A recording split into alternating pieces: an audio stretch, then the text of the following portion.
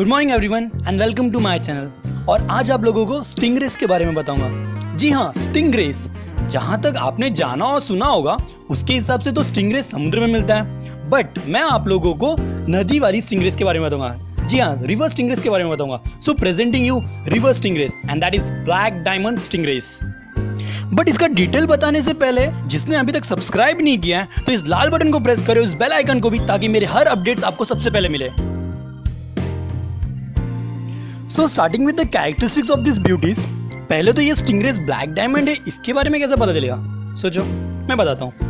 पहला, इसके आइज के पास में और इसके आइज के अंदर व्हाइट डॉट्स होगा तो समझ जाना कि ये ब्लैक डायमंड स्टिंगरे है। और सेकंड कैसे पहचानेंगे? इसके टेल बहुत ही छोटा होता है, इमेज में देख सकते हो आप। और इसके टेल में 3 से 4 लाइन कांटों की होती है। सो हैंडल विथ केयर ना। इसके बॉडी के एड्ज में व्हाइट डॉट्स की 2 रो होती हैं, इमेज में देख सकते हो आप। ये 2 रो दिख गया तो समझ जाना कि ये ब्लैक डायमंड स्टिंगरेस है।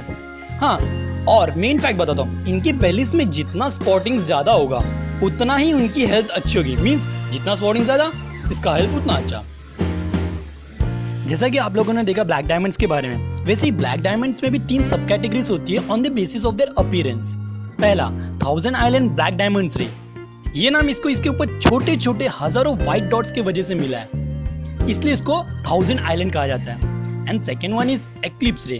ये नाम इसलिए बिकॉज व्हाइट डॉट्स के अंदर ब्लैक डॉट्स होता है, लाइक चांद पे ग्रहण, इसलिए इसको एक्लिप्स रे कहा जाता है। And third one is big spot स्टिंगरेस। जैसा कि देख सकते हो पूरे बॉडी पे बिग बिग व्हाइट स्पॉट्स होते हैं, इसलिए इसको बिग स्पॉट स्टिंगरे कहते हैं।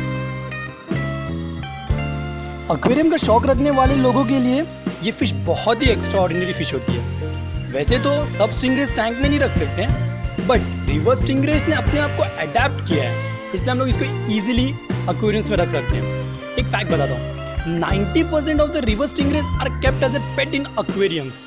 बट स्टिंगरेस वेनेमस होती हैं तो इसलिए इनका बाप निकाल दिया जाता है एंड वापस ग्रो होने में बहुत टाइम लगता है बाप को। सो एक्वेरियम में इजीली ये लोग रख सकते हैं हम इनको। अब फिश इतनी एक्स्ट्राऑर्डिनरी है तो टैंक सेटअप भी उतना ही एक्स्ट्राऑर्डिनरी होना चाहिए। वैसे तो फिल्ट्रेशन और टैंक का साइज बहुत ही मायने रखता है स्टिंगरेस के लिए, और टैंक का टेम्परेचर ये मेजर रोल प्ले करता है। इसका टेम्परेचर 20 to 29 डिग्री सेल्सियस तक रख सकते हैं फॉर बेटर एक्टिवनेस। अगर इससे टेम्परेचर वैरी होता जाएगा तो फिर उसके मूवमेंट और एक्टिवनेस में भी फर्क दिखेगा। कम से कम 265 गैलन्स पानी लगेगा ही इनके टैंक में।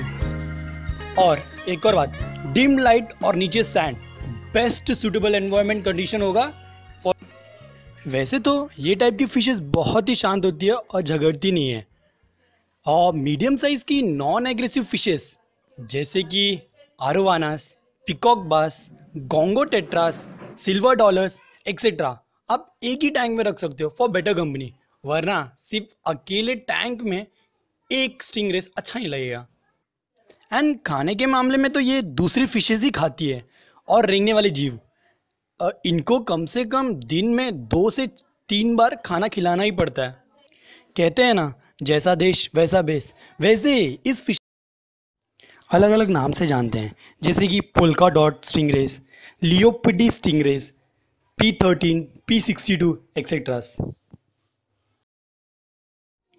जैसा कि आप देख सकते हो इनकी बॉडी फ्लैटेंड होती है एंड मोस्टली ग्राउंड पे ही घूमते रहते हैं इन सर्च ऑफ फूड।